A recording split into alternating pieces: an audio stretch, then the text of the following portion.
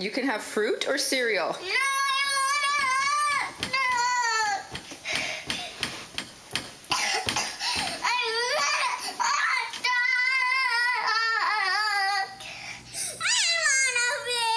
Why do you want a fever? You want a fever because sister has a fever? You had a fever for 2 weeks already. But I want a fever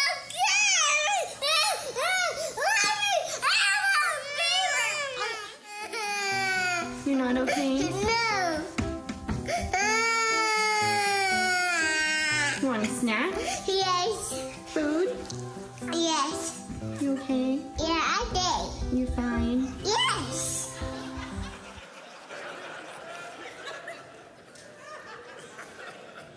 It's cute and funny when little kids throw fits. It's not so cute and funny when you throw fits. National Institute of Health survey of 34,000 adults revealed that 7.8% of the population experience inappropriate, intense, or poorly controlled anger. Specifically, anger triggered by small things or anger that was difficult to control, frequent temper outbursts or anger that lead to loss of control, hitting people, or throwing objects in anger. Almost 10% of Americans lose their temper to the point that they lose control. We live in an angry, offended society. In this last year, the pressure of the pandemic and politics pushed people to the breaking point. Usually rational people became violently angry. Families were divided. Friendships were lost. Cable news networks add to the fury. Instead of pretending to actually report the news, they fill the airwaves with angry, yelling rants. Some people sit and listen to that all day. Not only do they blindly accept that as truth, the rage affects them. If you fill your home with the sounds of anger, it's inevitable you'll become angry. We've actually banned those stations in our home because we don't want anger. We don't want to welcome anger in our house. Social media is the new battleground. I've watched people who I consider to be reasonable, gentle followers of Jesus turn into maniacal monsters on Facebook. And I've watched people I consider unreasonable go nuclear with their anger. People get angry and lose their temper at politicians, preachers, police, doctors, the media, clerks at Walmart, waiters, delivery drivers, their kids, their spouse, this week gas prices, the CDC. Our society has been reduced to anger, temper tantrums, broken relationships, and public fights. It's been incredibly sad to watch. I feel like it's time for a national day of kindness, or maybe a national day of hugs, or for a law that for one day, everyone just has to be kind and say nice things. Yeah. You've experienced just the meanness. And it's not just society. The last 14 months have exposed the American church as immature, entitled, and nowhere near ready for persecution. Churches have been caught up in arguments over face masks, vaccines, racism, and politics. List goes on and on. The pressure of 2020 revealed the immaturity and ugliness in people who claim to be God's children. Followers of Jesus fought and argued not about eternal things, but earthly things. I've watched as disagreements have grown to the place where supposed followers of Jesus questioned the salvation of anyone who dared to disagree with their position. The church in America wasted one of its greatest opportunities in the last 100 years to give hope and to share Jesus. Instead, the church added to the storm. More people heard about our political perspective and medical opinions than about the God we claim to love and serve. COVID didn't divide the church divided itself. We have sacrificed the message of the cross and replaced it with heated opinions, angry outbursts, and temper tantrums that rival that of a preschooler who's lost their toy. Shame on the church, and shame on us. In his book, When the Game is Over, It All Goes Back in the Box, John Ortberg wrote, a man is being tailgated by a woman who's in a hurry. He comes to an intersection, and when the light hits yellow, he hits the brakes. The woman behind him goes ballistic. She honks her horn at him. She yells her frustration in no uncertain terms. She rants and she gestures. While she's in mid-rant, someone taps on her window. She looks up and sees a policeman. He invites her out of the car and takes her to the station where she's searched and fingerprinted and put in a cell. After a couple of hours, she's released, and the arresting officer gives her her personal effects, saying, I'm very sorry for the mistake, ma'am.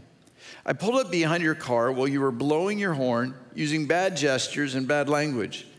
I noticed the What Would Jesus Do bumper sticker, the Choose Life license plate holder, the Follow Me to Sunday School window sign, the Christian fish emblem on your trunk, and I naturally assumed you had stolen the car.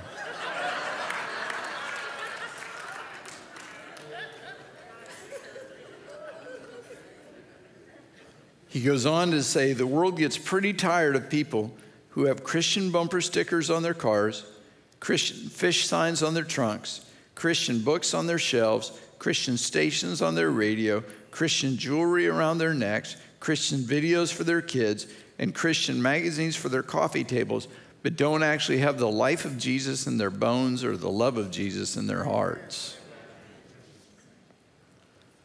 There are many warnings in the Bible about anger and losing your temper. Psalm 37, refrain from anger and turn from wrath.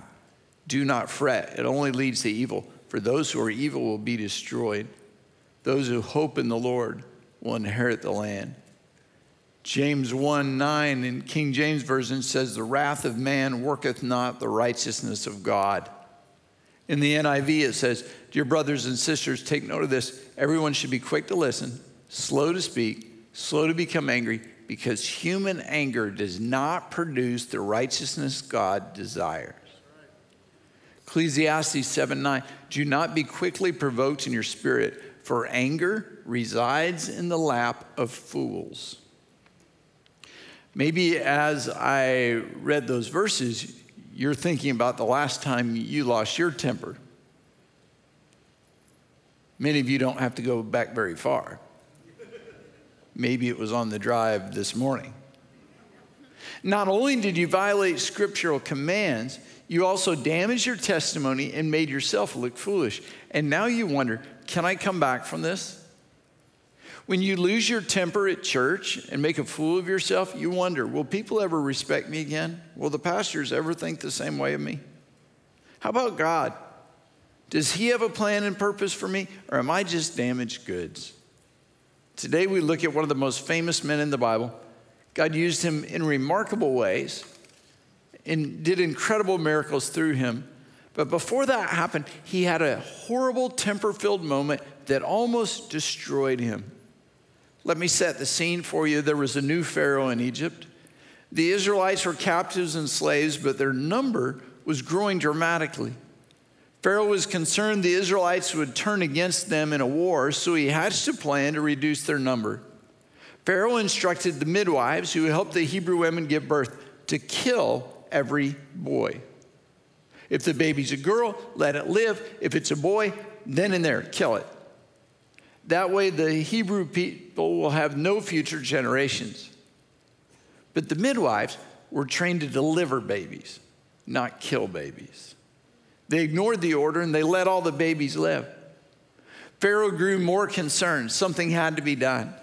We pick it up in Exodus chapter 1, verse 22. Then Pharaoh gave this order to all his people. Every boy that's born, you must throw into the Nile, but let every girl live. Since the midwives wouldn't do it, Pharaoh empowered the people, telling them, if you see a Hebrew baby boy, throw him in the river.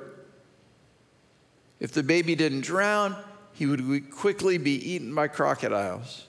Can you imagine the panic? Only an incredibly evil ruler would allow babies to be thrown into the river. Now, a man of the house of Levi married a Levite woman. She became pregnant and gave birth to a son. Ordinarily, that'd be good news. But in this case, having a son was bad news because as soon as he was discovered, he'd be killed. When she saw he was a fine child, she hid him for 3 months. But when she could no longer hide him, she got a papyrus basket for him and coated it with tar and pitch. Then she placed the child in it and put it among the reeds along the bank of the Nile in a desperate attempt to save her boy. The baby's mother made a waterproof basket and put him in the water along the banks of the Nile River. Now remember, that's the same place Pharaoh ordered the people to throw the baby boys. This was not the Arkansas River. The Nile River wasn't a safe place to put a baby. There were crocodiles and wild animals. We read that story, it doesn't really describe the emotion. I remember when Cindy and I left Tyler, now Pastor Tyler, at college. I pretty much held it together until we left. And when we drove off that campus, I started crying so hard I couldn't see to drive. That was my son I was leaving behind. I wasn't leaving Tyler forever. I'd see him in 4 weeks. Tyler wasn't floating down a crocodile-infested river in a basket. He was going to Bible college. This mom put her 3-month-old son in the basket and walked to the river. And you can imagine the scene. Her weeping uncontrollably as she knelt down and as she placed that basket in the edge of the water and saw her baby begin to float away. His sister stood at a distance to see what would happen to him. Then Pharaoh's daughter went down to the Nile to bathe, and her attendants were walking along the riverbank. She saw the basket among the reeds and sent her slave girl to get it. Remember, it was her father who gave the order to kill Hebrew baby boys. Pharaoh's daughter was supposed to obey her dad, take the baby out of the basket, and throw it in the water. The whole time the baby's sister was watching. When Pharaoh's daughter found the baby, the sister ran up to her, and the sister said, "Shall I go and get one of the Hebrew women to nurse the baby for you?" "Go," she answered. And the girl went and got the baby's mother. Pharaoh's daughter said to her, "Take this baby and nurse him for me. I'll pay you." So the woman took the baby and nursed him. Only God. Mom took her baby to the river and said her final goodbye. Now she's being paid to care for her own baby. And you're saying, I want to sign up for that deal. God returned the child to her as only God can do. When the child grew older, she took him to Pharaoh's daughter, and he became her son. She named him Moses, saying, "I drew him out of the water." Moses moved out of his mother's house and into Pharaoh's palace. Moses didn't have to worry about being killed. Instead, he was loved as grandson of the Pharaoh. The historian Josephus tells us that because the Pharaoh had no son or heir, Moses was raised to one day assume the throne. He would be the next Pharaoh. While other Hebrews were captive slaves, Moses had a life of privilege, wealth, and power. One day, after Moses had grown up, he went out to where his own people were, and he watched them at their hard labor. Moses had heard about the slave labor. He'd heard about the cruelty of the Egyptians. One day, he decided to see for himself what was being done for his people. And while he was there, he saw an Egyptian beating a Hebrew, one of his own people. The word used here for beating speaks of a violent attack, the kind of beating that would result in death. The cruelty was so great that Moses couldn't just stand back and watch. His resentment turned to anger, and in a fit of temper, his anger became action. The injustice was real. Something needed to be done. But remember, Moses was grandson to the Pharaoh and the future leader of Egypt. He had position, he had influence, he had wealth, he had power. Moses could have shouted a command and the beating would have stopped. He could have snapped his fingers and summoned a soldier and had the Egyptian arrested. But in that moment of temper, punishing the Egyptian wasn't enough for Moses.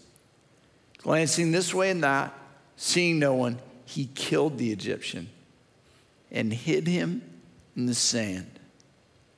Moses interrupted the beating with a beating of his own. In a fit of rage, he viciously beat the Egyptian to death. That cruel Egyptian deserved to be punished. What he did was wrong. But Moses lost his temper and committed murder. Realizing what he'd done, Moses tried to hide his sin by burying the body in the sand. The next day, Moses went out and he saw two Hebrews fighting.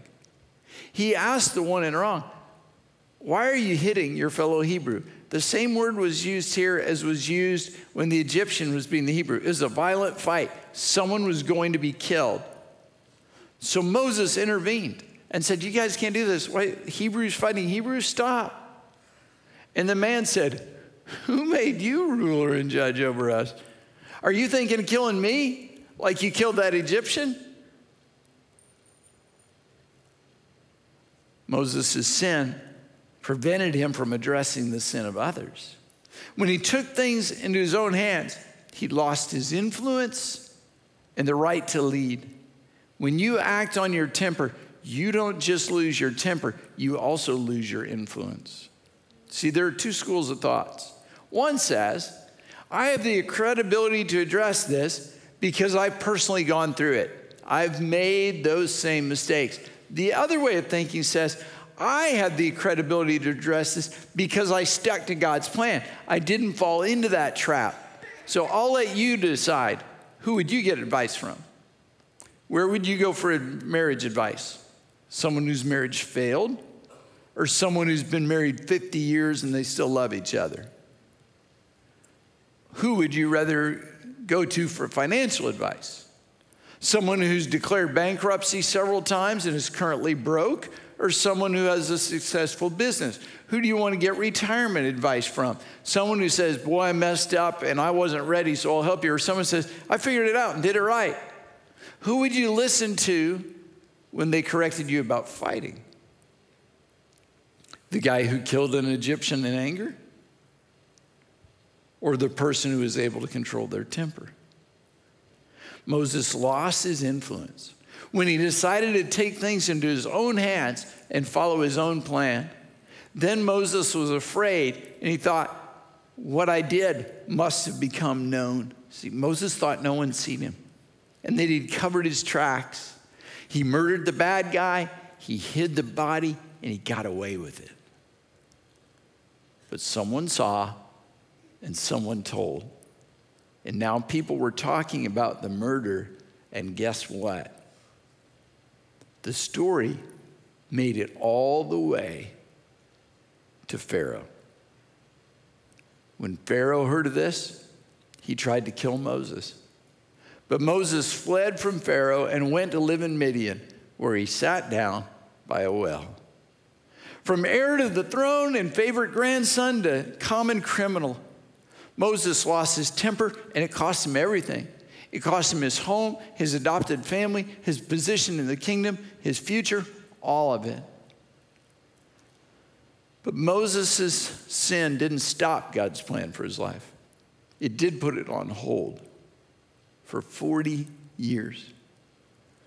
Instead, Moses was anointed to lead the Israelites out of captivity. But instead of leading his people, Moses spent 40 years in the wilderness taking care of sheep. Because of Moses' sin, because he took things in his own hands, God's plan for his life was delayed. If the story ended there, hopefully you'd be convinced not to lose your temper. You'd vow never to take things in your own hands, but instead to trust God's plan. You would see the cost of irrational anger. You'd be warned. Hopefully you'd avoid the same mistake. But this series is about comebacks. And I want to show you the rest of the story. If you've lost your temper, if you took matters into your own hands, if you've made a fool of yourself and missed God's plan, stay tuned because God still has a plan for you. Fast forward about 40 years. Moses is now around 80 years old. He was married. He had 2 kids, which if you're 80 and you got 2 kids, you're just tired. I mean, come on now. You have your grandkids over and you have them for about 2 days and you can barely move. Moses at 80, he's got kids in the house. He's making a living as a shepherd, a hard, difficult job. He's made a new, comfortable life for himself, but he wasn't with his people. He wasn't doing what he was supposed to do, and he hadn't seen his family in years. Moses was tending the flock of Jethro, his father-in-law, the priest of the Midian. And he led the flock to the far side of the desert, and he came to Horeb, the mountain of God. There the angel of the Lord appeared to him in flames of fire from within a bush. Moses saw that though the bush was on fire, it didn't burn up. So Moses thought, I will go over and see this strange sight, why the bush doesn't burn up. When the Lord saw he'd gone over to look, God called to him from within the bush, Moses, Moses. And Moses said, here I am. Do not come any closer, God said. Take off your sandals, for the place where you're standing is holy ground. Then he said, I'm the God of your father, the God of Abraham, the God of Isaac, the God of Jacob. At this, Moses hid his face because he was afraid to look at God. The Lord said, I've indeed seen the misery of my people in Egypt. I've heard them crying out because of their slave drivers. I'm concerned about their suffering. So I've come down to rescue them from the hand of the Egyptians and to bring them out of that land into a good and spacious land, a land flowing with milk and honey. Now the cry of the Israelites has reached me. I've seen the way the Egyptians are oppressing them. So now you go. I'm sending you to Pharaoh to bring my people, the Israelites, out of Egypt. And Moses said to God, who am I that I should go to Pharaoh and that I should bring the Israelites out of Egypt? Moses' heart dropped when he heard he was supposed to go to Egypt, back to the place of his greatest failure, back to the place where he didn't belong, back to the place he had left in shame. When you're asked to revisit the place of your greatest failure, it can be easy to run away from it and instead just stay in your new place of comfort. If you lost your temper and made a fool of yourself at church, it can be easy to just stay away from church because you don't want to face the guilt and the shame of what you did. But God had a plan. God had a plan to redeem Moses, to redeem his people's suffering, and to rescue them both. God said to Moses, you go, and as you go, I'll be with you. And this will be the sign to you that it is I who have sent you. When you've brought the people out of Egypt, you will worship God on this mountain. Moses, you're coming back to this place with the people. Moses said to God, suppose I go to the Israelites and say to them, the God of your fathers has sent me to you. And they say, what's his name? What should I tell him? God said to Moses, I am who I am. That is what you're to say to the Israelites. I am has sent me to you. What a remarkable comeback. The guy who short-circuited God's plan because of his temper had a life-changing encounter with God and was sent back to Egypt to lead his people free. Moses' temper His temper-filled moment of rage cost him influence, position, wealth, and power. It delayed God's plan for his life, but it didn't stop God's plan for his life. Now I want to fast forward one more time. This time to Exodus chapter 34. Following God's plan, relying on God's power, Moses successfully led the Israelites out of captivity in Egypt. I am condensing a long time of history there into 2 sentences. It's an epic, incredible story. Moses went up on Mount Sinai, and once again, Moses had a face-to-face encounter with God. When Moses came down from Mount Sinai, with the 2 tablets of the testimony in his hands, he was not aware that his face was radiant because he'd spoken with the Lord. Talk about a comeback. Moses was invited to the top of the mountain where he had a dramatic encounter with God, and it was obvious to everyone that Moses had been in the presence of the Lord because his face was glowing from God's presence. Now back to the start of my message. The church in America has lost influence, position, and so much more because of irrational anger. Some of you have diminished your testimony because of your temper. Others of you have ranted with anger at the very people you've been praying would come to Jesus. It's embarrassing and it's shameful. I thought about giving you 5 ways to control your anger. That'd be good. I think I could do that pretty well because I don't have much of a temper. I think I could speak from somewhat of a position of authority on that. Or I thought about giving you 10 steps to recover after you've lost your temper. I think I could do that pretty well. Pretty good, just step 1, step 2, step 3, do this if you've lost your temper. There's certainly some things you need to do to make it right with those who've been the object of your irrational behavior. You need to go back and apologize. You need to fix some things. We could talk through that. And I think at some point I'll teach that. We'll do that. But today I just want to stop and give you the first and most important step in your comeback. If you've lost your temper, if you've lost your influence, do like Moses and get in the presence of God. And in his presence, you can be fully restored. If you'll spend enough time in God's presence, your character will change. God's nature will affect your nature, and something will change inside you that will show up on the outside of you.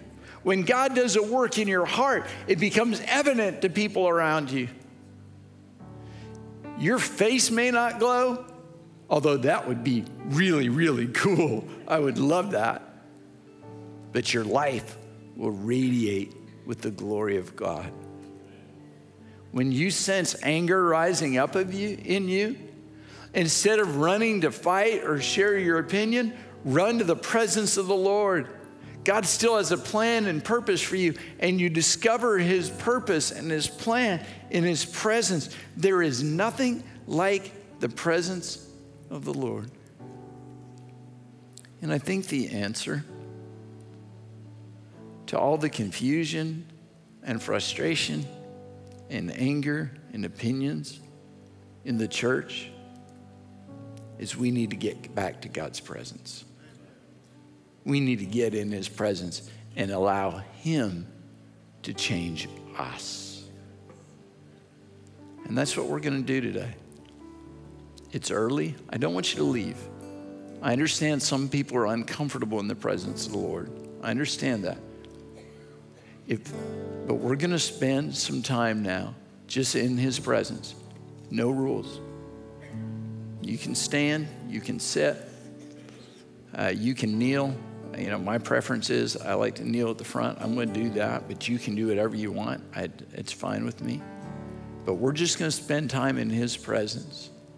You can sing or you cannot sing. We're going to spend time in his presence, and we're going to allow him to change us. Lord, we welcome and invite your presence in this place.